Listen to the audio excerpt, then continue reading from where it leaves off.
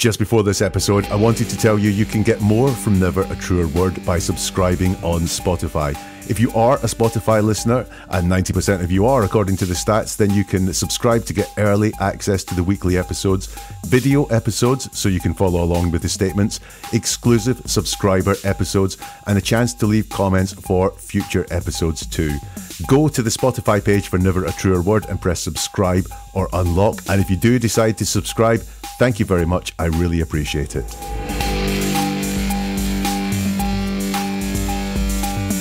Scott Peterson wants a chance to show you he's innocent, and should you give him the benefit of the doubt?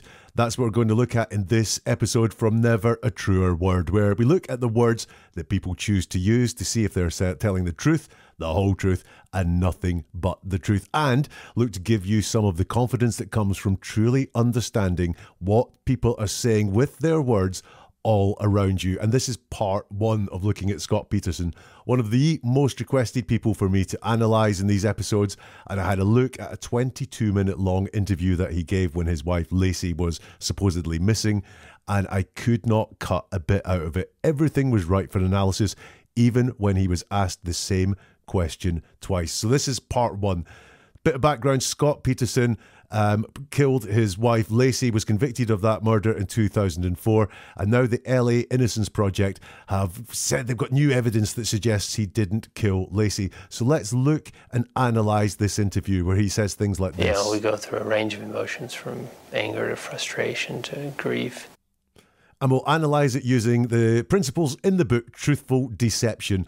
And we're going to start off with just having no preconceptions. Let's pretend we know nothing about this. We don't know anything about what he's done. Let's just give him the benefit of the doubt and look at the words he uses in this interview. As you're doing this, I want you to watch for what is important to him, what's important to Scott. And that's going to come across in two ways. It's going to come across in the things that he says a lot and the words he repeats a lot. That's going to show what's important to him. What we need to work out when we find out what is important to him is why is it important to him? Is it important to him because it's the top priority in his mind? It's what he's thinking about all the time, so the words are leaking out. Or is it important to him because he wants to give us a certain impression of events and a certain impression of himself, so he keeps repeating things to make sure that we really get the message? Have a look at what's missing. Scott, in this interview, his wife Laci has been missing for about a month. What would we expect to hear from a husband whose wife had gone missing and doesn't know what has happened? What would we expect to hear from that person? And does Scott match up with that, or are there things missing? And look for leakage as well. Leakage is when someone is hiding things from us, they're being deceptive, but it's a highly stressful situation giving a television interview. So perhaps that stress will make some of the truth leak out. Are you ready? Let's have a look at the first questions in the interview. First of all, describe what the past month has been for you. It's been absolutely terrible, as it is for everyone. I mean, you see us in press conference. You haven't seen me as much in the media, but you see our families and the raw emotion that's out there, and the grief, the frustration. You know, we go through a range of emotions from anger to frustration to grief. For me, it comes at different times during the day. 2 weeks ago, I knew exactly what to do. I'd go to the volunteer center at the Red Lion and open up the center and wait for the volunteers to come and work on things. And then I'd go out and put up flyers. I knew exactly what to do, and that was going to bring Laci home. And now I don't know exactly what to do, and that's so frustrating. That's the hardest part. I mean, we have a core group of volunteers still working to get her picture out there nationally through corporations and organizations and obviously media and other means. So we continue to work tirelessly, many people do, to bring her home. And we can do that during the day, and unfortunately at night, don't know what to do, and the grief hits, and it's unbearable. But you also have to recognize that Laci is hurting worse than any of us. She's the one that's not with our family. She's the one that we need to find and bring home. I know you have So moments. that gives you focus. It gives you, there are times when you just can't continue, and if you're driving, you have to pull over and stop, and if you're doing something, you just can't continue. Try to stay busy and have a task, to know what to do, a positive task, and try to focus on that. That's the first few questions, and when I watched that video, that was what made me want to analyse this. The first question that Scott's asked is to describe how the past month has been for him, and he talks about that, and he uses the word grief twice in his answer. He says there's a raw emotion out there and the grief, and we go through a range of emotions from anger to frustration to grief. What does grief mean? Well, grief is a word that we associate with death and loss. It's a final word. We grieve things we no longer have. Now, as he's giving this interview, he wants to tell us that he is searching for Laci. He doesn't know where she is. He doesn't know what's happened to her. Laci has disappeared at the point in this interview. So why is he saying that there is grief there? That got me very interested. Why is he using a word associated with death and associated with permanent loss? Grief. First thing that got me interested. The next thing was how closely he wants to be identified with others. He uses joint pronouns here. He says, I mean, you see us in press conferences, but you see our families, and you know, we go through a range of emotions. Why is he wanting to join himself to other people here? He's been asked, how's it been for you? And he's joining himself with other people. Well, there's two reasons why I think this is the case. Number one is he might not want to be seen as an outcast. There is a reason why he might be seen as an outcast at the point this interview is given.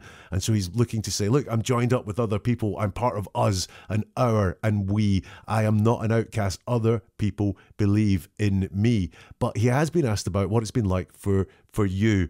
And when he does talk about you, which is him, he doesn't really go into any detail at all. He says, oh, it's been absolutely terrible, as it is for everyone. So he talks about himself tinily and says it's been absolutely terrible, and then talks about how it is for everyone. And then he says, for me, it comes at different times during the day. So he's not talking about his own emotions there at all. He talks about the timing and the severity. It's been terrible, and it comes at different times during the day. Now, why is that? Why can he not talk about his emotions? He talks about other people's emotions, but he doesn't talk specifically about him. And he's been asked about him. So why would that be? Well, it could be he just doesn't have access to his emotions. He's a cold person. It might be he doesn't want to describe his emotions. He's a closed person. It could be that he's lying about his emotions. He cannot tell us about his emotions, because to tell us about his emotions, it would not be real. Or if we found out what his real emotions are, we'd be horrified. Or it could be he has no emotions. But certainly, whatever the reasons are, he is not talking about his emotions.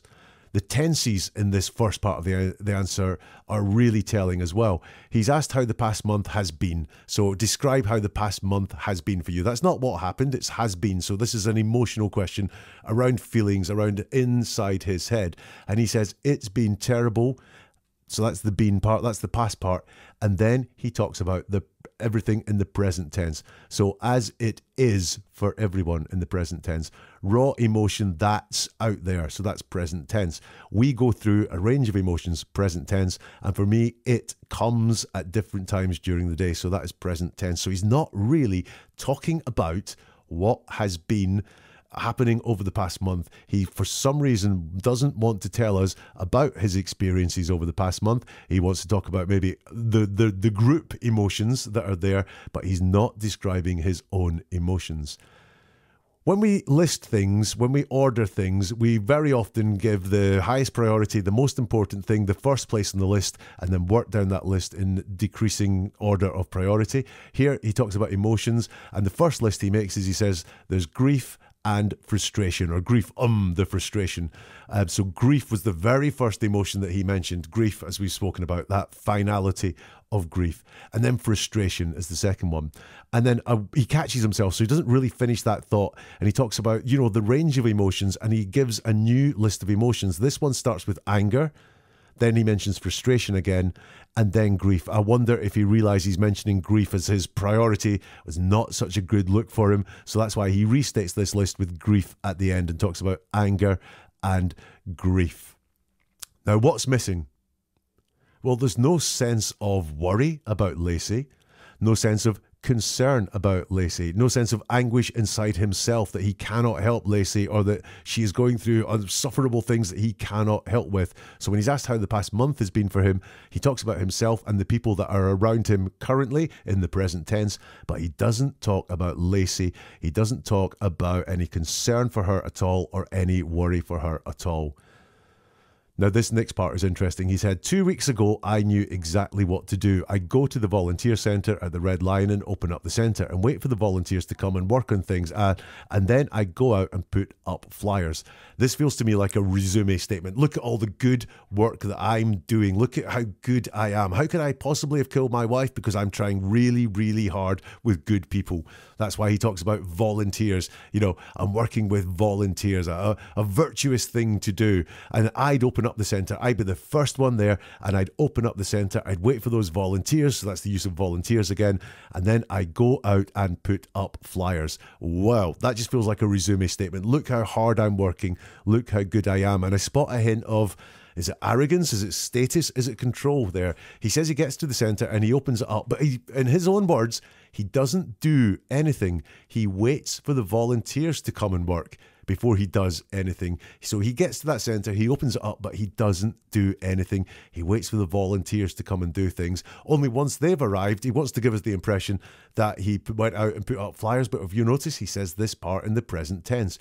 I wait for the volunteers to come and work on things, and then I go out and put up flyers. So he's using the present tense. I don't really believe there's a lot of truth in what's going on there, apart from he really wants us to know how hard he was working. He wants to give us his resume so that we hire him and go, what a great guy. He continues and says, I knew exactly what to do, and that was going to bring Laci home. And now I don't know exactly what to do. And that's so frustrating. That's the hardest part. And we've got that word frustrating again. So he's used frustration and he's used frustrating. So when I talked about things he repeats, is this leakage? Is he finding everything that's going on extremely frustrating at the moment? And if he is, then why is that? You notice that he said he knew exactly what to do that was going to bring Laci home, and now he doesn't know exactly what to do. He doesn't mention why that's changed, and he does say, I don't know exactly what to do. So that is, I know what to do, I just maybe not exact on it. But he's talking about some external events that have changed things here, which we'll come on to in a minute.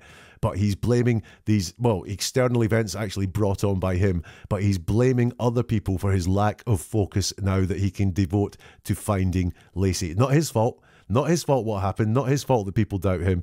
It's other people's fault. It's external events and he doesn't know exactly what to do. Again, I've got this sense that he doesn't want to portray himself as an outcast. He wants to show that he is joined up with other people. I mean, we have a core group. So there's a core group there. There's volunteers still working. So many volunteers, plural of volunteers.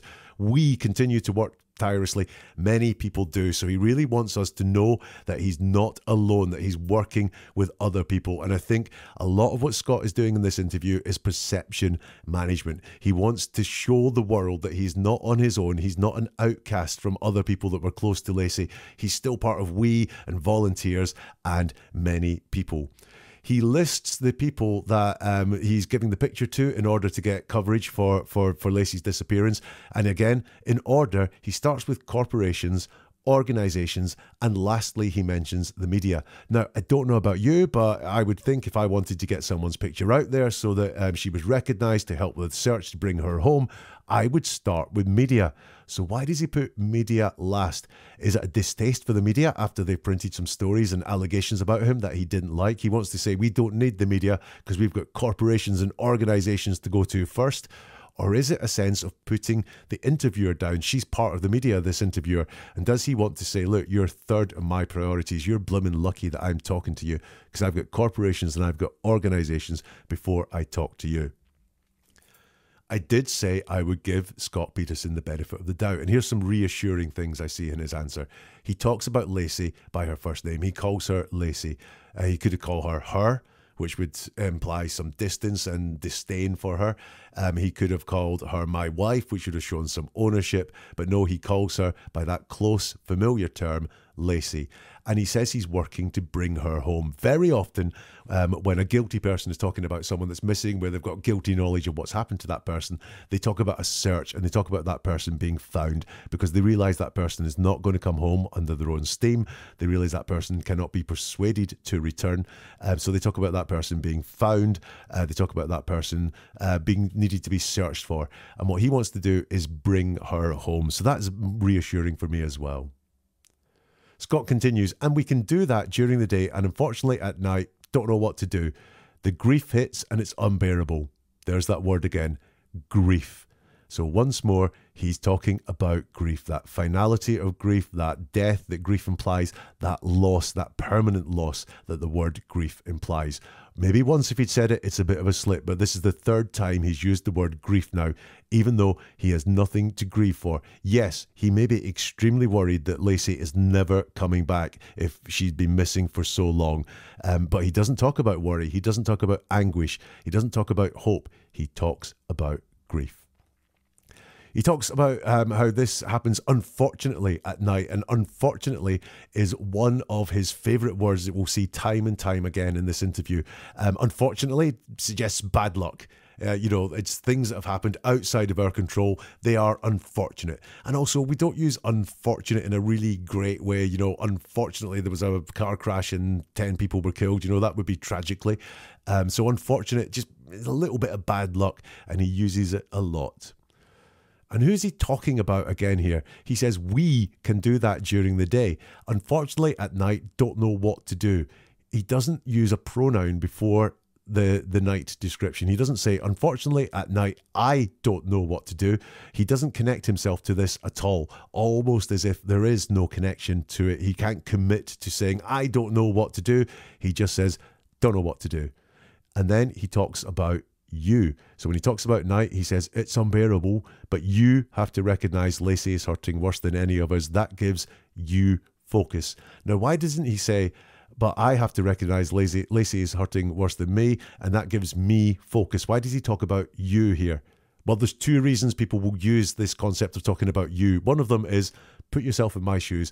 Have a think about how I feel. I'm going to make you really feel it stronger by making you feel it and you think about how you would feel rather than telling you how I would feel. So that's one of the reasons that people do it. The other reason is they don't have those thoughts. So instead of talking about how I feel, because they don't have the genuine, authentic experience to say that, they talk about how you feel, how someone distant should feel in that moment. I do have more reassurance. He talks about Laci, again by that familiar first name, implying closeness. And he says Laci is hurting worse than any of us in the present tense.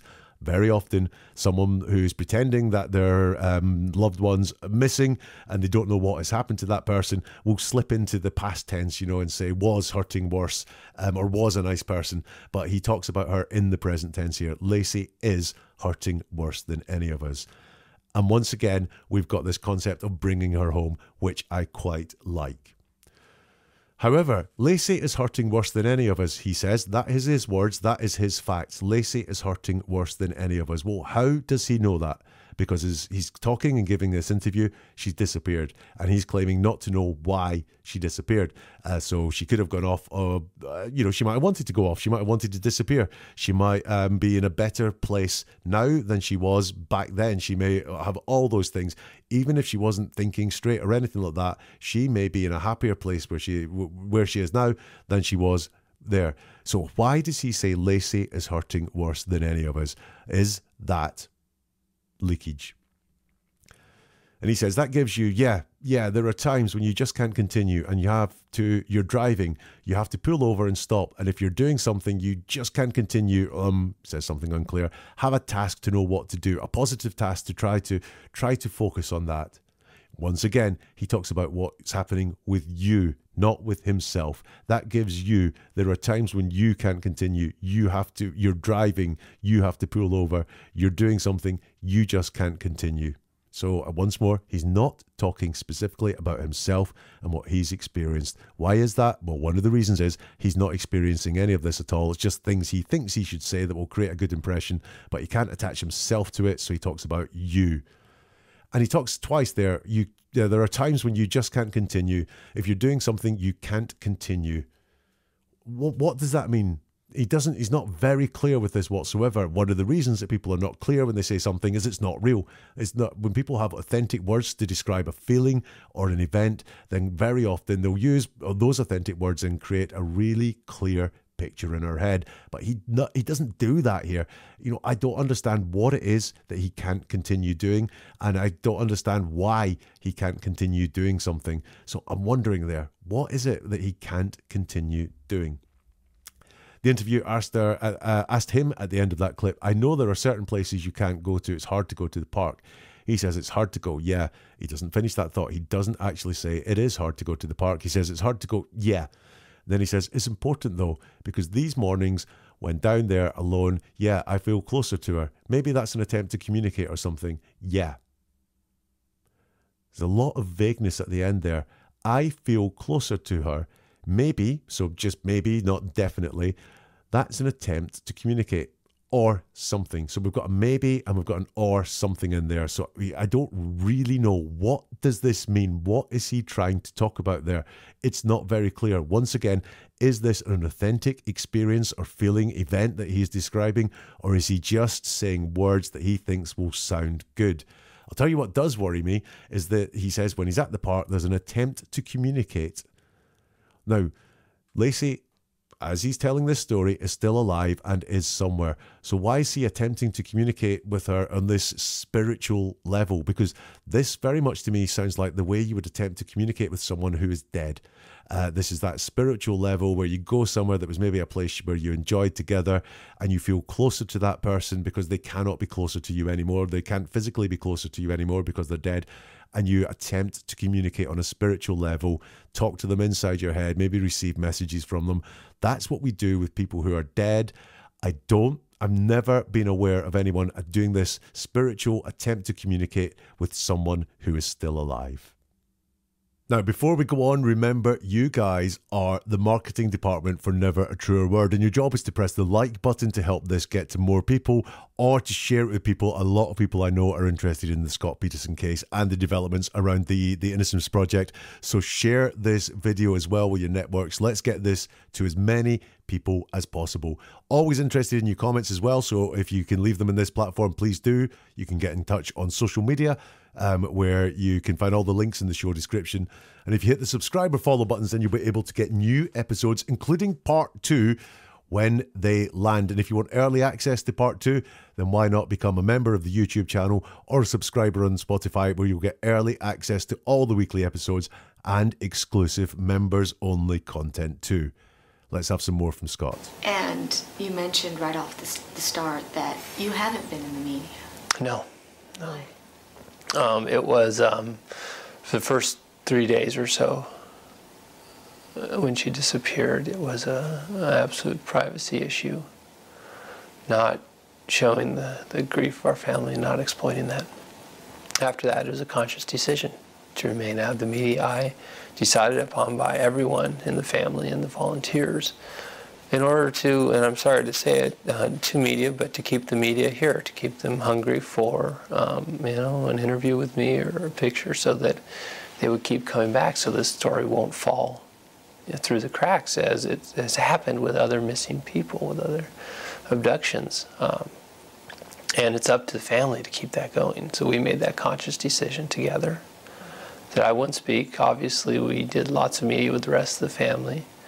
And to keep them here, I didn't. But unfortunately now, the suspicions of me have grown so great due to people, wondering what happened to the, inappropriate relationship that I had with Amber Fry, that it's necessary to speak. It's appropriate time to, in order to ask people to keep looking for Laci, because they're not looking for Laci as much as they should be right now. The interviewer says to him, and you mentioned right off the start that you haven't been in the media. Scott says, no. And she asks, why? And he says, it was, for the first 3 days or so when she disappeared, it was, an absolute privacy issue, not showing the grief of our family, not exploiting that. So here is that word again. It's the grief. And he says the grief was felt in the first 3 days. Biggest sign yet that something's gone on here, because he's saying within the first 3 days, so there must have been lots of hope amongst anyone that thought Laci had disappeared in the first 3 days. Lots of searching for her, lots of, just please let her be there. He says that the emotion there that he didn't want to show was grief. Grief that we feel after death or a permanent loss. Huge, huge red flag. He talks about the fact that he didn't do any of these press conferences, and he uses some very curious language around it. He says it was a conscious decision. He said it was a conscious decision to remain out of the media eye, and we made a conscious decision together. He also says it was decided upon by everyone in the family and the volunteers. So he's used this twice.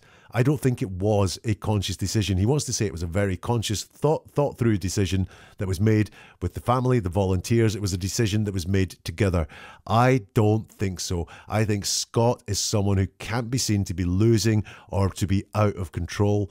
And I think there's been some discussions that went on to keep Scott out of the limelight. But what he wants us to think is this was a conscious decision. By the way, not just a decision, but a conscious decision. And it was made by everyone in the family. And we made that conscious decision together. A very interesting choice of words from the guy there. I'll tell you what I won't be doing, and that's hiring Scott Peterson as my media strategist, because what he's suggesting there is in order to keep interest up in the story, in order to keep Laci's name out there, what he did was not talk to the press. I mean, how does that work? I'm not hiring him to do my media strategy anytime soon. And is there a hint of arrogance here that he thinks he's the main draw, he's the star of the show, and what he wants to do is hold himself back and have people begging for interviews, begging for pictures? I get a sense of arrogance there from the way that he spoke. Giving him the benefit of the doubt, he does join Laci up with other missing people with other abductions. He says he doesn't want the story to fall through the cracks, as has happened with other missing people and with other abductions. So he's joining Laci up, not with dead people, but with other missing people and with other abductions. So I'll give him the benefit of the doubt and say that I like that. He says, unfortunately, suspicions of me have grown so great due to people wondering what happened to the inappropriate relationship that I had with Amber Fry. Once again, I'm getting ego, I'm getting arrogance, I'm getting control. He says the suspicions of me have grown so great, not because he had this inappropriate relationship with Amber Fry, but it's because of people's reaction to this relationship with Amber Fry. Suspicions of me have grown so great due to, not the relationship, but due to people wondering what happened with the relationship. Now that is a really, really telling. It wasn't his fault. It was everyone else's fault. Oh, and by the way, this was unfortunate. Unfortunately, the suspicions have grown. He uses two opposite terms here, inappropriate and appropriate. He says, what happened with the inappropriate relationship I had with Amber Fry? It's necessary to speak. It's appropriate time. So he's used inappropriate and appropriate. Is this someone who sees the world in very black or white terms?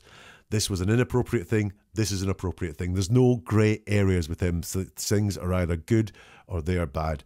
And by the way, he's used, unfortunately, an inappropriate and appropriate, very clinical terms for something, very black, white terms, not very large emotional terms either. Unfortunately, inappropriate. And he talks about inappropriate relationship. I mean, that's one way of describing an affair you had with someone while married and while that person you were married to was pregnant with your child. Inappropriate is probably the smallest but most honest word, not the most honest word, but an honest word that could be used, but it's very, very small to use. So he's minimizing what is happening there at all. And also there's some guilt shaming going on here now, isn't there? This, the reason that he's an outcast, the reason people think that he murdered Laci, in his head, in his telling of it, is not because he had a relationship with Amber Fry, but it's people's reaction to Amber Fry. And people's reaction to this is not to look for Laci because they think, what's the point? She's dead. And it's his fault, but he's saying it's not his fault. It's people's fault. It's due to the people's reaction. And due to that, they are not looking for Laci as much as they should be. So if Laci's not found, it's not my fault because I had an affair. It's your fault for your reaction to that news. Don't like that at all. And there's a shift here.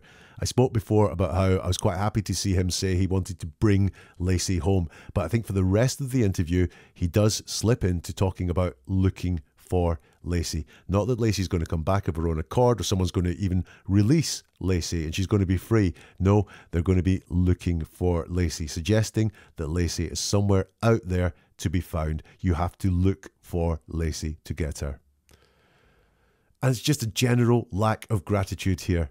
There's a lack of gratitude to the media. He doesn't thank the media for keeping the case in the spotlight or even this interview for happening. He's not thanking the volunteers for the work that they have done. He's not thanking the family for taking on all the press conference that he wasn't doing. There's an absolute lack of gratitude. Missing is any sense of thanks to anyone else. Scott knows how to run the show. He's been running it with everyone, but he shows no gratitude to anyone that's helped him. Let's talk about some of those suspicions, because there are a lot of suspicions out there. I think people want to know, first of all, why would you leave Laci, who was 8.5 months pregnant, alone to go fishing on Christmas Eve? Okay. Our day was planned for, Christmas Eve dinner at her mom's house, our mom's house. Preparations were all made, gifts done. Laci was simply going to be baking that day. And it's not uncommon for us to, simply, we have separate pursuits. She does not, play golf as I do, which was my other option for that day. And being, 7.5 months pregnant, she's not going to want to go out in a boat. But it's simply a leisure activity to pursue that day. And, it was what our plans were. It may not be everyone's choice to do things like that, but it's the way that our relationship works.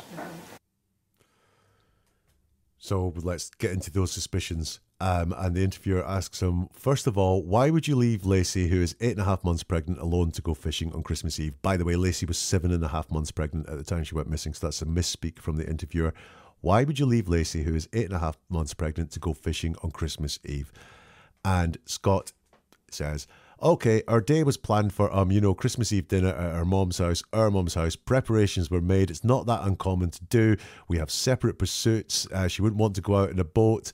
And that's the way our relationship works. He doesn't answer the question. He doesn't say why he did that. He might have said, Laci encouraged me to go and do my own things. Or Laci wasn't feeling very physical with pregnancy, but she wanted me to get out and get some fresh air. Or any reason why those things would happen. He just talks in general and gives a lot of bluster, but he doesn't answer the question. But he does say a hell of a lot more. He says dinner was planned, Christmas Eve dinner at her mum's house, our mum's house. He corrects himself. He says her mum's house and corrects himself to our mum's house.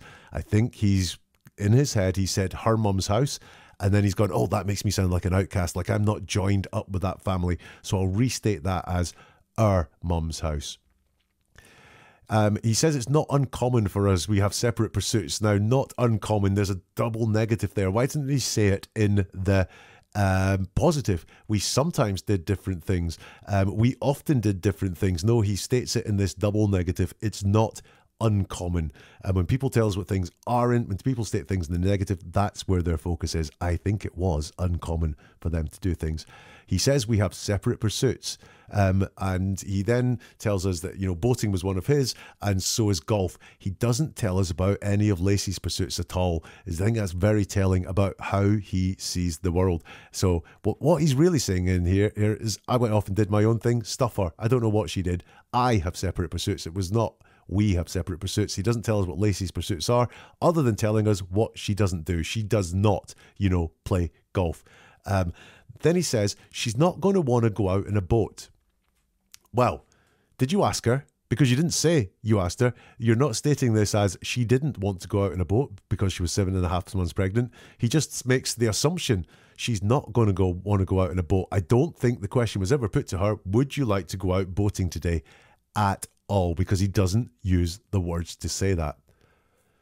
Okay, let's be fair. He still uses present tense to talk about Laci. So I've got a whole load of suspicions and a whole load of red flags from Scott Peterson, but he reliably talks about her in the present tense. We have separate pursuits. It's not we had separate pursuits. She does not play golf, not she didn't play golf. She's not going to want to go out in a boat, not she didn't want to go out in a boat. And it is the way our relationship works. So he talks about her in the present tense. I know when I approached you on Amber Fry, and I told you that I would be reporting that you had a girlfriend. Right. Your response to me is that you had no comment either way. Why didn't you just come clean then? Well, I'm glad you asked the question. It simply, wasn't appropriate to comment on it. And unfortunately, there has been a statement in the press that I denied it, which was made with another reporter when I characterized a National Enquirer article as a pack of lies. And I did so without reading the article, unfortunately.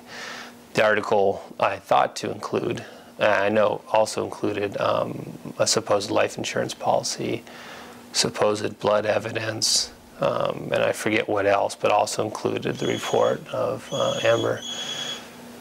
So I called it a pack of lies, not knowing that she was in there. So it's just not important to comment about that. I'm glad that Amber came forward. You want me to turn that off? Yeah, what is that? That's my phone, unfortunately. I thought it was off. And I'll just answer that question again. Wow. Pay attention to this because he does answer the question again so we can play spot the difference with both answers. He's asked about Amber Fry. The reporter says, I approached you. Why didn't you just comment then? Why didn't you come clean then? And he starts by saying, well, I'm glad you asked the question. It simply, wasn't appropriate to comment on it. And then there's all sorts of stuff around the National Enquirer article, some of it quite distant, There has been a statement in the press that I denied it rather than just I denied it. There has been a statement in the press that I denied it. Very, very passive. Basically, he doesn't answer the question. His reason, I think, that he didn't come clean at the time was there was that he denied it, but he didn't know he was denying it. I mean, what the hell does that mean? It is just word salad. He starts his answer with, well, I'm glad you asked the question, and I think this is the question's caught him slightly off guard. He needs to buy himself some thinking time in order to work out what it is that he's going to say. He doesn't do very well because it's not very clean and coherent. But yeah, he says, well, I'm glad you asked the question. Rather than just answering the question, he gives that. And look, this is, again, is this the guy that's always got to be winning? This wasn't a bad question. This isn't a gotcha question. I'm glad that you asked me the question. So this guy, does he like winning? Does he always have to show that he's in control? Nothing bad happened here. This is a question I'm really glad that I was answered. Does he always just have to be positive about it? I see more of those clinical terms there. We have appropriate. It's not appropriate to comment. Unfortunately, there's been a statement. Unfortunately, the article I thought to include. So we've got more of these bad luck things that just happened to him. He hasn't quite made the right decision, but it was unfortunate and it wasn't appropriate. I think he's got a real sense of his own morals of what is appropriate and what isn't appropriate. He talked about the person he was having an affair with before, called her Amber Fry, which is quite formal to use someone's full name, but he just shortens it to the much more familiar Amber there when he's talking. He's very guarded about the life insurance policy and the blood evidence. He calls them supposed. They are supposed life insurance policies, supposed blood evidence, and I forget what else. That will become important later. And then the phone rings. No, it wasn't your phone. It was his phone. And he says, do you want me to turn that off? That's my phone, unfortunately. Yes, the word unfortunately comes up again, even when he's talking off the cuff because his phone has gone off. But once more, he tries to take control of the interview, saying, I'll just answer that question again. Yeah, if you just want to ask your question again. So he is telling the interviewer how the interview is going to go. There's an arrogance about this man. There's a controlling factor about this man. So he comes back and he gets asked the question again. Are there any differences in the way that he answers the question this time? Yeah, so if you just want to ask your question again, I'll just... Okay. So once again, if you can just talk about why didn't you just come forward at the time when I asked you if you had a girlfriend? Why didn't you just come clean then? Right. At that time, it wasn't appropriate to comment about because it's not relevant. I'm glad you asked it because there were reports that I denied it. When I characterized a National Enquirer article as a pack of lies that included, unknowing to me, I knew that the article included this supposed life insurance policy bought this summer, supposed blood evidence and other strange reports like taking the floors out of our home. And I didn't know it included this relationship that I had. So I characterize it as a pack of lies, and that's come out as a denial, it was never intended to be. I simply approach that issue as it's not relevant, and there's no reason to comment about it. There's a reason to comment about the number.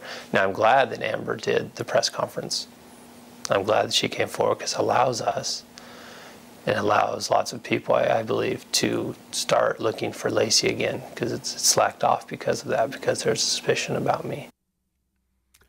What did you spot there then? He's asked, why didn't you come clean then? And this time his answer is slightly different. We still get this whole word salad. And again, I don't think it's true. I think that's why he has trouble expressing himself when he's making things up, when it's not his real lived experience. He doesn't have the authentic words with which to convey what went on, which is why we get this stress-induced word salad. He did say previously, why didn't you come clean at the time? And he said, because there was an article and I denied it, so it was said that I denied having an affair.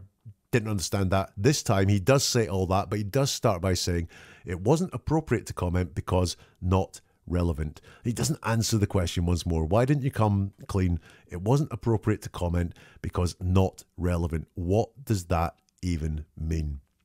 Why so complex? Why is this answer so long and complex?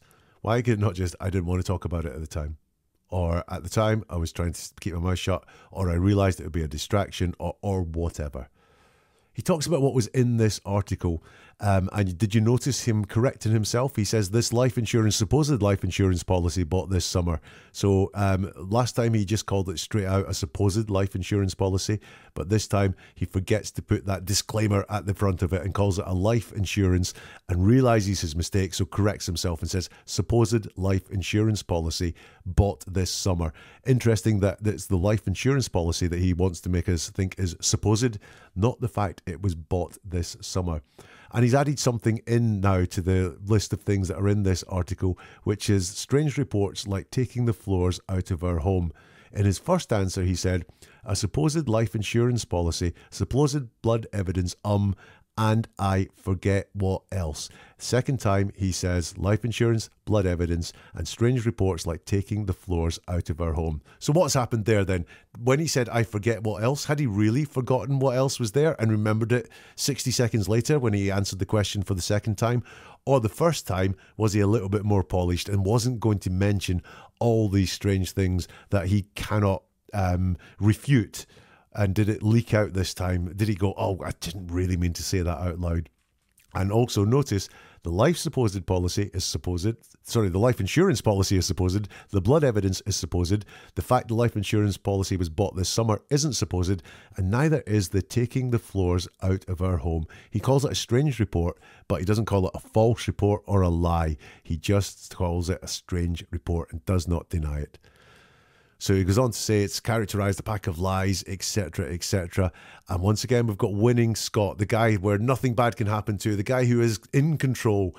So he's using his warped logic again. I'm glad that Amber did the press conference. I'm glad she came forward. Nothing bad happens to him. He's in control. Nothing. He's not going, no, this was a terrible thing that happened to me. He wants us to let us know that this didn't harm him. This was something he was glad. Why? Because in his warped logic, the fact that Amber came out and said there was an affair means that people can start looking for Laci again. I really don't get his logic, but look at the term he's using again for Laci. It's not bring her home or raise awareness. It's start looking for Laci again, once more suggesting that he knows she is out there and that she's not going to return by herself. And the arrogance, it's just not relevant. I'm not going to talk about what I believe is not relevant. I, Scott Peterson, get to decide what is relevant and what isn't relevant. And I will be the one that talks about that. You want some more from Scott? She claims you deceived her. She claims Amber. that, yeah. Yes, she did not know. She did not know that I was married. That is correct. And, so I'm glad she came forward. I informed her that I am married, and of Laci's disappearance shortly after, Christmas Eve. It was a couple of days after Christmas Eve. I don't know the exact date. I'm glad she did the press conference. I'm glad that's out there. It had nothing to do with Laci's disappearance. Your stomach must have been turning, though, when you see her go on television, and it's national. And here's this girl saying, he lied to me. He told me he was single. Sure. I mean, your stomach must have been turning. You know what, is a positive to allow us to go on to search for Laci. That's how I view it, and that's how I felt about it. The Rocha family I said, good, says, this will be done, and we can keep looking for Laci. Wow. The question is, and he interrupts the question. She claims you deceived her. She claimed, and he asks Amber, and he does a lot of interrupting. Now, sometimes I think this is about control. At the end of answers, he likes to leave a pause, and then when the interviewer starts to ask her next question, he continues answering the question. He talks all over her as if to say, I haven't finished yet. How dare you talk? Or I'm going to make you feel really bad about talking because I'm talking over you. Here, this is at the beginning, so he talks over a question which suggests he's got an answer ready to go, and he does not have the self-control to wait for the end of the question and give the answer that he is ready to give. So she claims you deceived her. She claims, Amber, yeah. Yes, she did not know. She did not know I was married, and that is correct. And you know, I'm glad she came forward. He said he's glad that this has happened so many times. It's convinced me he was not glad about this happening at all. And why is he so strange about the date that he told Amber about Laci's disappearance? In fact, maybe you could help me out with this. I don't know why he's sensitive about this, but he is sensitive about it because he says, Christmas Eve is a couple of days after Christmas Eve. I don't know the exact date. I know the exact date. A couple of days after Christmas Eve, it would be December the 26th. But obviously he's using couple to mean an unspecified small amount. But why does he have to tell us that he doesn't know the exact date? Why is he very circumspect about that exact date? He could have just said, I'll let her know after Christmas Eve or a couple of days after Christmas Eve. Why does he want us to be sure that he doesn't know the exact date? Maybe there is something in evidence or that came up that you could let me know. If you could let me know in the comments or get in touch on social media. Once again, he talks about in the present tense, I am married. A reassuring thing. He does say I was married at other points when he's talking about Amber, but that's he was married at the point in the past where he had the conversation with Amber about Laci. But he does say I am married. He talks about his marriage in the present tense here. And once more, he finishes with, I'm glad she did the press conference. I'm glad that's out there. It had nothing to do with Laci's disappearance. So we've got this glad again. I'm in control. Things are great.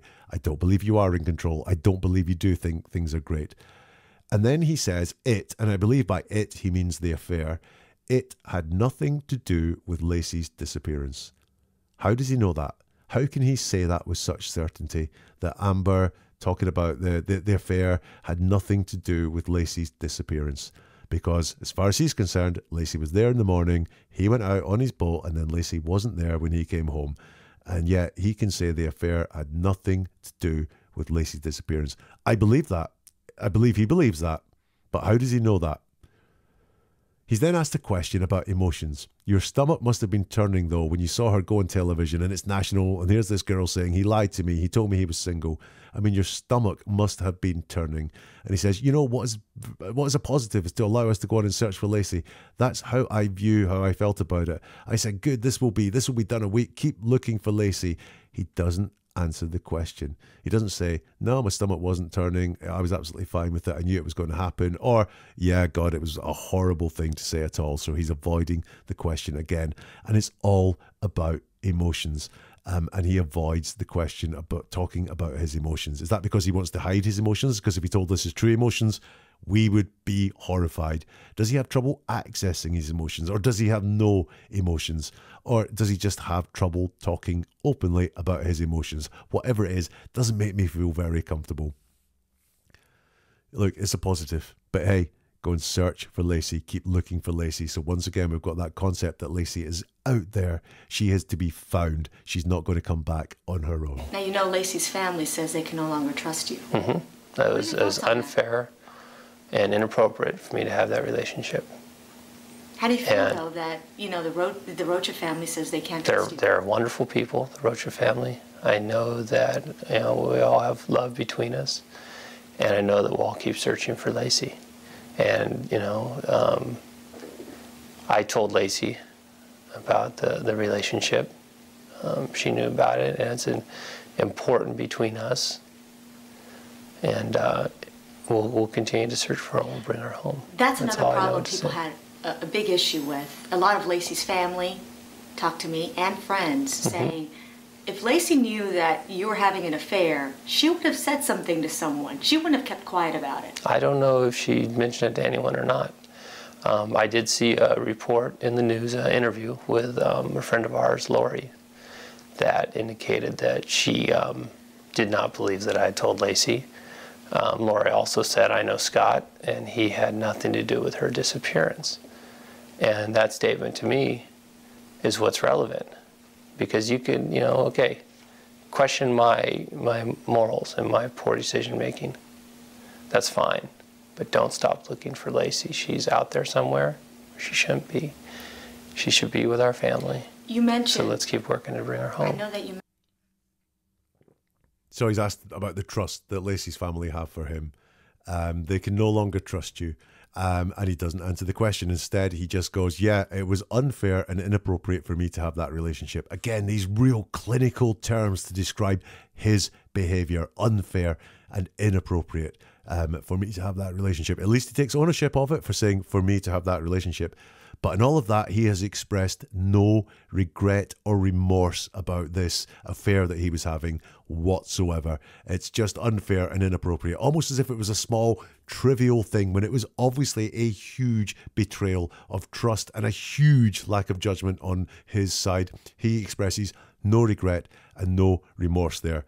And we see him having control, or trying to have control. So he's been pressed on this Amber Fry question quite a bit, and he gets to the end of his answer and says, that's all I wanted to say, as in, shut up now, I've answered your questions, move on to the next subject, especially around trust for the Rocha family.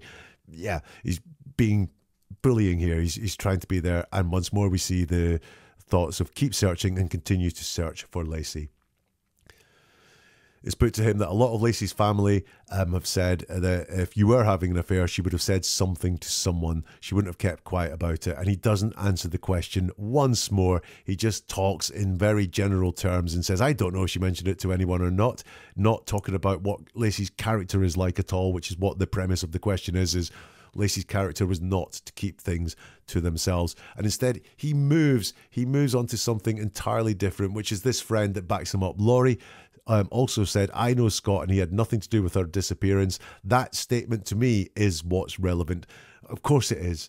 Someone backing you up is going to be really relevant to a guy like Scott Peterson. Bad things don't happen to him. He's glad all these things happened, and he's glad Laci said that. And when Laci said that, that's what he wants to focus on.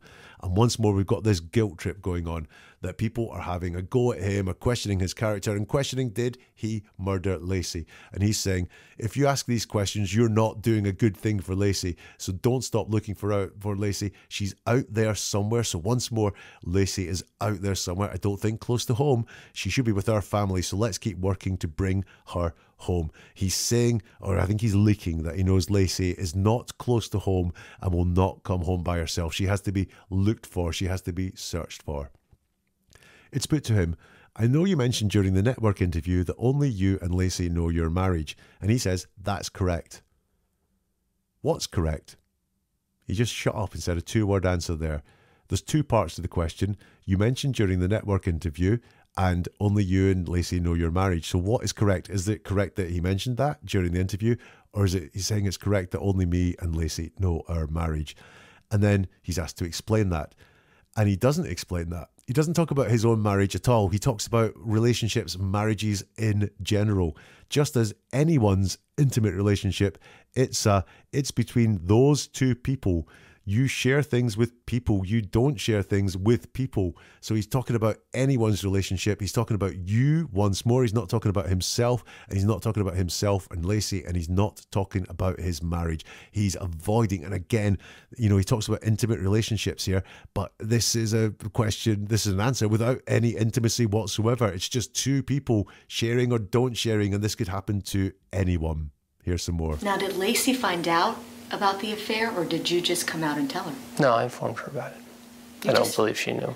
Why come out? I mean, what made you say, I'm going to tell her today? What made that day the day to tell her? Just because it was the right thing to do. And as you know, when you're not doing the right thing, it just, eats you up. You feel, sick to your stomach, and you can't function, and you have a hard time, looking at someone. Right. You mentioned it was the right thing to do. Mm-hmm. But from my understanding is that after you told Laci, you continued to see Amber. Was that also the right thing to do? I saw her, yeah. No. No, it was not. Explain that. That is the explanation. It was not the right thing to do. But you continued to do it. Right, and it was not the right thing to do. Wow.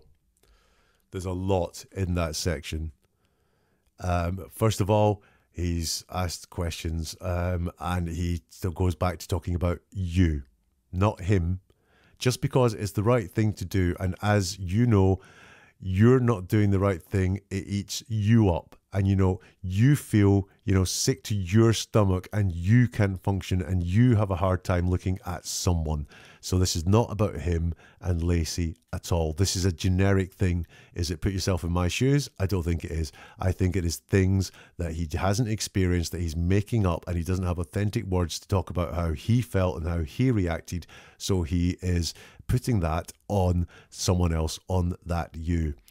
But this is the nearest he gets to any depth of emotion when he's talking in this interview. You're not doing the right thing. It eats you up. You feel sick to your stomach and you can't function and you have a hard time looking at someone. Now, what does that sound like to you? Because to me, that sounds like what guilt feels like. You're not doing the right thing. It eats you up. You feel sick to your stomach. You can't function. You have a hard time looking at someone. That is a very good description of guilt. But is that guilt about the affair, or is that guilt about something else? Well, I'll tell you why I think it might be something else. He does say you feel sick to your stomach and you can't function, i.e. you can't continue. Remember he said earlier, there are times when you can't continue. You're doing something and you just can't continue. Compare that to you feel sick to your stomach and you can't function and you have a hard time looking at someone. I think that's a very, very deep for him description of guilt, and I wonder if he's describing guilt that he felt in having an affair, or if he's talking about guilt in a bigger sense or about something bigger. It then gets farcical as he's pushed to explain why he kept seeing Amber after he told Laci about the affair. He's asked to explain that and he says, that is the explanation. It was not the right thing to do. That is not the explanation.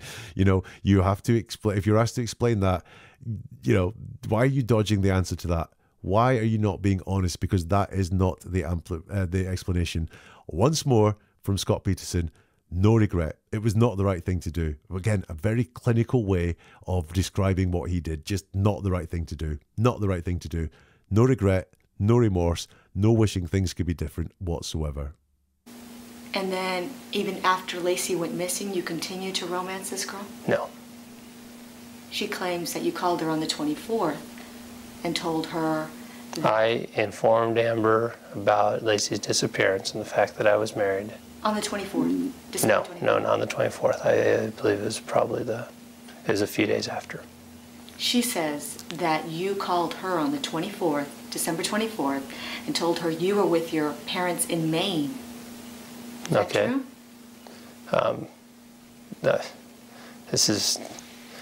I called her and informed her about Laci's disappearance. On the 24th of December? No, I did not. It was a few days after that I called her and told her I was married. Okay.